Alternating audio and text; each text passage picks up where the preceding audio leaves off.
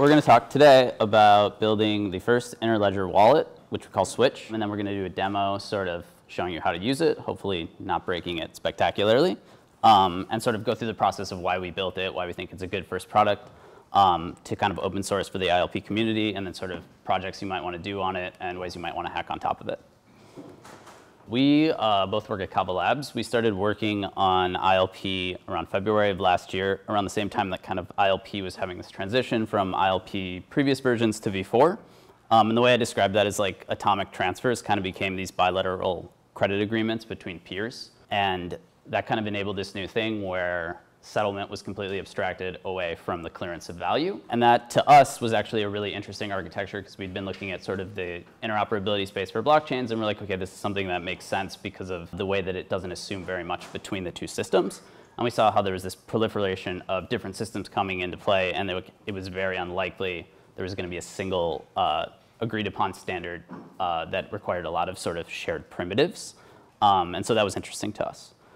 Second, and I think Evan's gone into this a lot, there's a nice separation of protocol layers in ILP that resembles the internet. That makes it easier to build on. It also makes sort of coming to standards and then stabilizing them a lot easier, which I think has already paid off, as we've seen in ILP v4. And then it's a novel solution to the atomic swap problem, which we're going to talk about for a second here. Do you want to do that, Rui? Yeah, so ILP is pretty nice if you're dealing with atomic swaps. Currently, the kind of model for atomic swaps without ILP, without streaming payments in particular, is this kind of cross-chain atomic swap relying entirely like on-chain, pretty much. The main problems that come up with this is the so-called free option attack. Yeah, I'll go through the rough kind of setup. So the idea with the atomic swaps is one person, Alice, would like to move Bitcoin from Bitcoin and swap it into Litecoin. She can do this with a hash time lock contract. So she locks up currency for a particular amount of time, and that can be unlocked by anyone with the hash. And then on the other side, currency is again locked up on Litecoin with the same hash, and this hash links together the two transactions such that they're atomic. You can't have one side go through, not the other side. If one side goes through, then that automatically allows the other side to go through. So this is great for moving currency in large chunks until you actually think about it more and look at the differences in price between these things. This is where the free option problem comes up. So if you think about what's actually happening here, Alice is locking up Bitcoin for like a 48-hour time window. And Bob locks up the equivalent in Litecoin for like a slightly less amount of time. And now Alice is waiting. Now Alice basically has 23 hours worth of time in which to make this trade happen.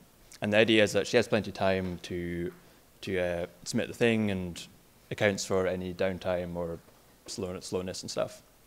But what Alice should really do, if she's thinking about things cleverly, is that she should watch the price of Bitcoin to Litecoin.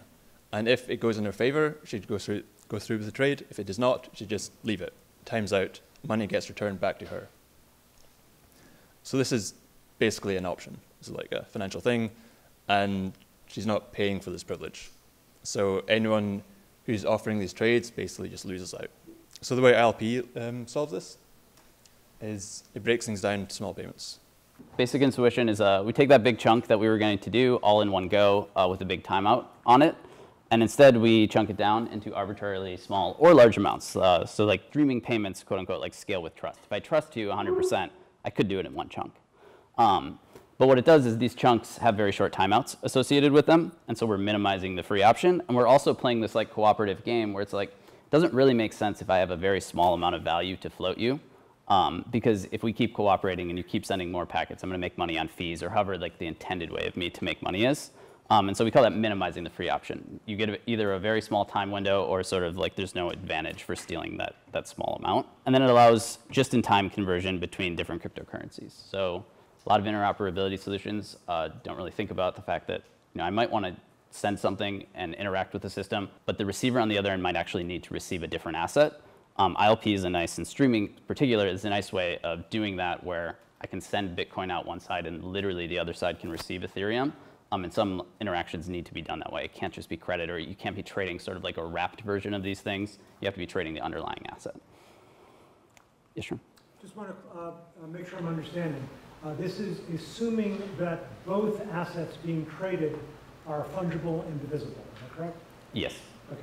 Yeah, you can do some interesting stuff for NFT type constructions, but generally, yeah, I restrict this to value transfer, not NFT. All right, so we looked at this and we're like, this is a really cool idea. It seems like the protocol itself is fairly far developed. Let's build something on top of it. And thought for a while, and the first product we really came to is like an interledger wallet, because it sort of has a lot of functionality that wallets want to have, but can do it in this decentralized, interesting way that ILP enables, where you sort of have a peer-to-peer network in between you and the other currencies, and you can swap the currencies without using a single peer like Shapeshift integrated into a wallet. So the main ideas were, let's hold the funds on layer 2. So now we can have fast swaps whenever you log into your wallet, and you can kind of feel like the money is ready to be spent, as opposed to many transactions and a long time away. Non-custodial, but easy to use. So this is a big one for us. Just giving a product that works for people. When they hear about ILP, like, we want them to have somewhere they can go, look at, and interact with in a way that makes sense to them, but is still non-custodial, and they can sort of choose the degree of trust that they want to associate with it. And then good UX. A lot of people come into ILP, they don't quite know where to go, don't know where to start. It's nice if there's something that has a good experience. So now all we had to do was build it. All right, you want to talk about sort of the background? Yep.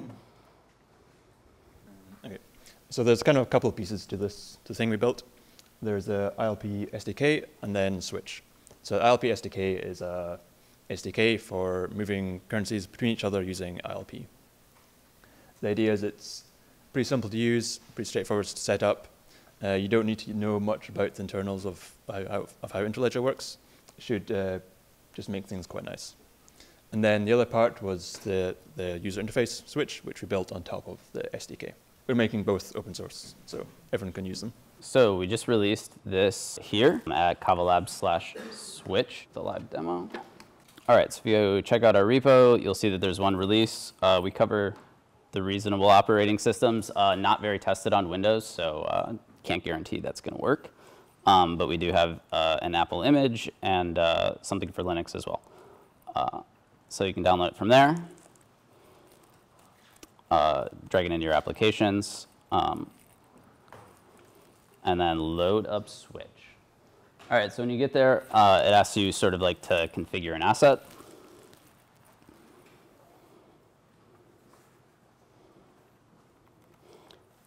And what this is doing in the background is making a connection to a connector, and then having a payment channel between you and your connector, so that you have like an available line of sending on both sides. So this will go, and we can simultaneously open up beneath one.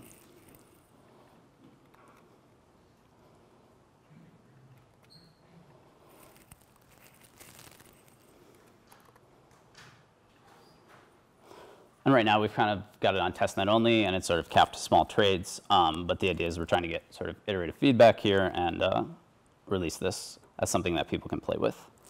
And so one of the big things that we sort of were focusing on in this is, like, when I have these two things loaded, I now have these nice looking cards.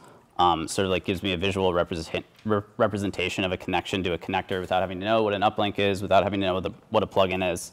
And then I can close this app and come back, and my money should still be there. And so now I'm sort of like ready to, if I have payments to make, I can like send them immediately through the connector. If I want to do a trade, I can immediately do that. And sort of like the UX is better on sort of a per asset basis. So we can go over here. And so we've got it set up right now where you can switch, send money from one ledger to another. And it's literally like going packet by packet through the connector. We've set like very small limits, so it's pretty slow right now. But again, all of this scales. This is sort of just like a general concept. That's why we really like it. You can go back the other direction. Why not? Yeah, you can claim these balances at any time, which is sort of what's so cool about ILP and what it's enabling. So we just have a API in the back end of our connector that just pulls prices. I think it's coin cap right now. Does anyone want to see a lightning swap? I guess we can do that. It's a fun one to set up. Get your full nodes ready. You'll want to have a base 64 encoded strings. Let's see if that works.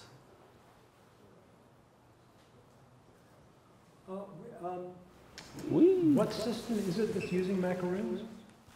L&D, which is there's a couple different versions of Lightning, but L&D is the one developed by Lightning Labs, and it uses macaroons by default for authentication. So the macaroon is basically like your private key. All right, let's try to go BTC to ETH. This one's definitely a bit of a knock on wood. We'll go small. Whee! 26 cents. That's not.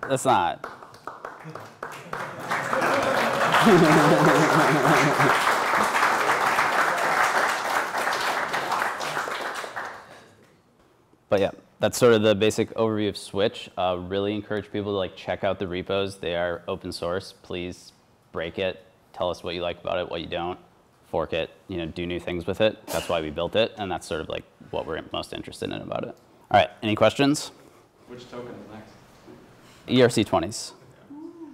So we've built an SDK for Interledger, which is all about the concept of an uplink, which is a connection between you and a connector. So right now we have our connector running against that. So you can imagine you could have many uplinks to many different connectors or many uplinks to one connector. And it just exposes these methods: add uplink, deposit to uplink, withdraw from uplinks. And we represent all that as a card in the UI. And then you can swap between uplinks. And that's the basics of the SDK. And when you say uplink, you mean plugin, or not really? So a plugin is a way of creating many uplinks between a client and a server. And one uplink represents a connection over a particular plugin. So technically, I can use the same plugin and create 2 uplinks over ETH.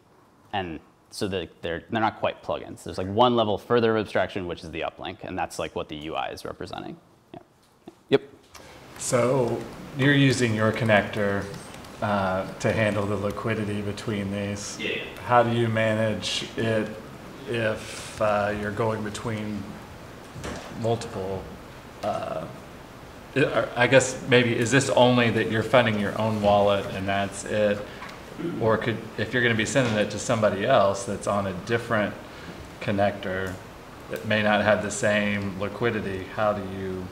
Yeah, sure. So the question is if we have a connector in the background and I am using Switch or using that connector, how do I get payments across, say, to another connector or to someone who's not directly connected?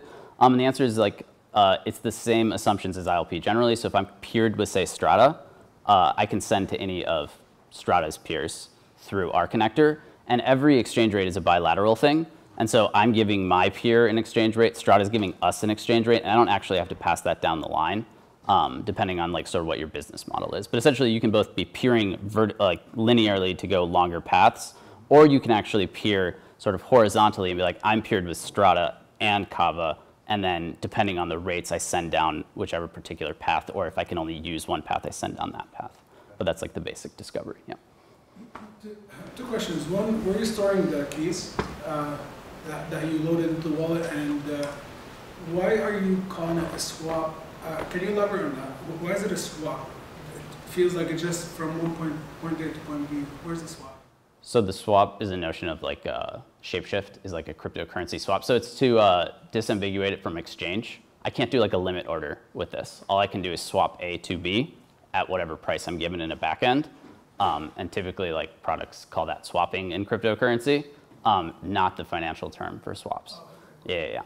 And then the keys are stored locally on the machine, right now unencrypted. This is not on mainnet. It will be encrypted using, But you can't use this on mainnet right now. There's no connectors.